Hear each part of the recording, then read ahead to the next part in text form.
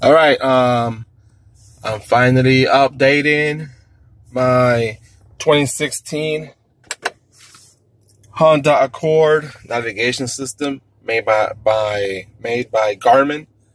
The software you can get it off Garmin, www.garmin.com/Honda, and you will actually have to first put a USB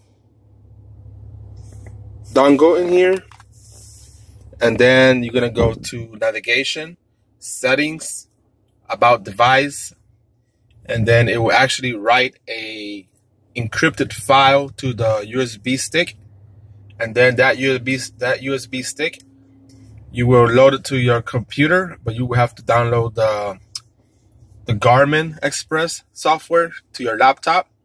And then once you install the Garmin Express to your laptop, you're going to reinsert the USB that you put in your car that created that file, and it will actually the Garmin Express software from the laptop will install the software to that same USB where it created the file. You will then come back to the car. You will plug in your USB first to the USB port right here. You can see it, kind of dark.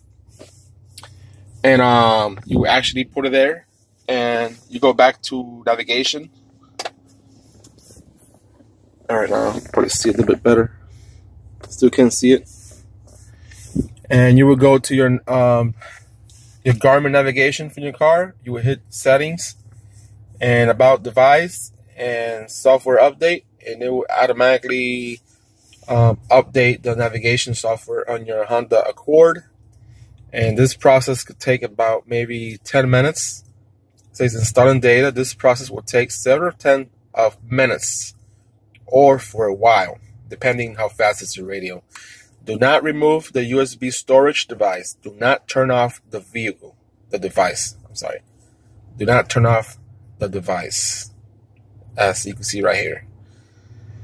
So that's pretty much it. That's how you update your Honda Accord navigation made by Garmin. This radio does have Android Play for Android and for Apple iOS.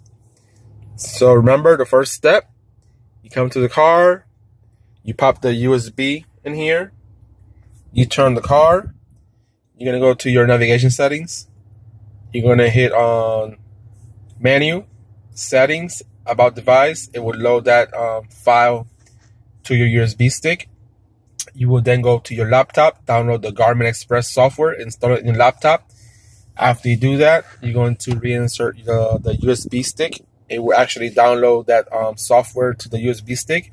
You come back to your car, turn it on. First put your USB, turn it on, and do the software update. And that's pretty much it. Thanks for watching, and good luck updating your navigation system on the Honda Accord. Thanks for watching.